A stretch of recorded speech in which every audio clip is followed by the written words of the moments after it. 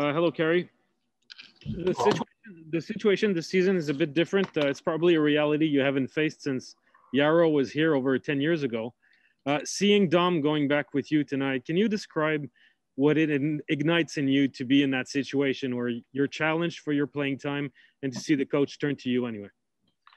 I'm grateful. It's an opportunity that I'm thankful for, and I'm happy that it turned out the way it did. Alexandre Gascon.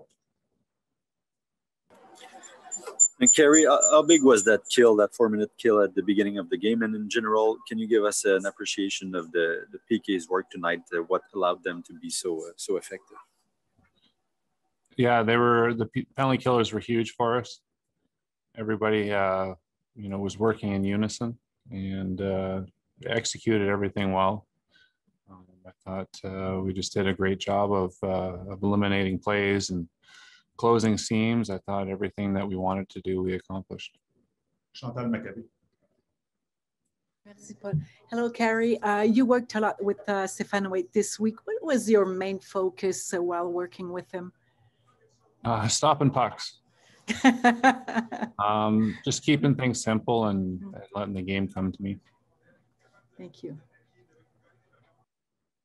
Eric Engels.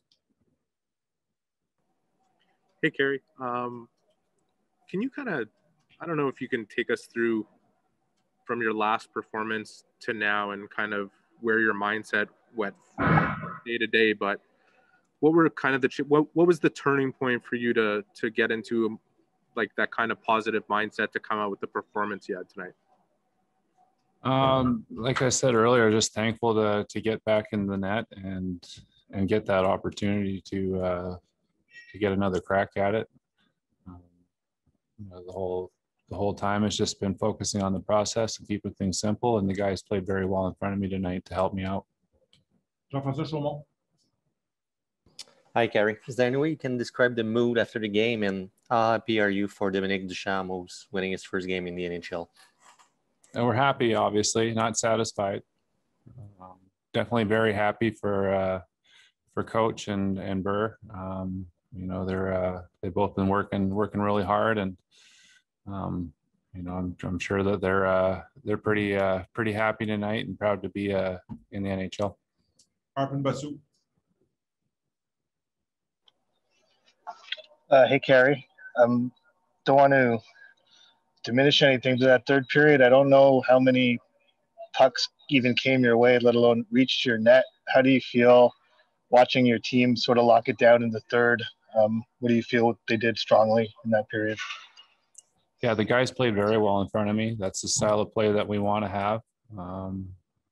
We didn't try and rope-a-dope it. We were aggressive and played well in all three zones. Take two more questions. Julian McKenzie. Hey, Carey. Just wanted to ask you a question about Jeff Petrie. 6 years ago, he was traded from Edmonton to Montreal, and you were one of the few Canadiens players still left on this team that was on the roster when he was acquired. Just in your own words, can you describe what Jeff Petrie has meant to the Montreal Canadiens organization from when he was acquired to now? He's been a very big part of our team. Obviously, very good skater, moves the puck well, big shot. He's been a big time player for us since he's been here. Last question, dernière question, Simon Olivier Larange.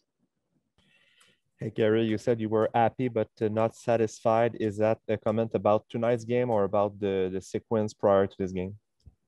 Sorry, I missed that last part.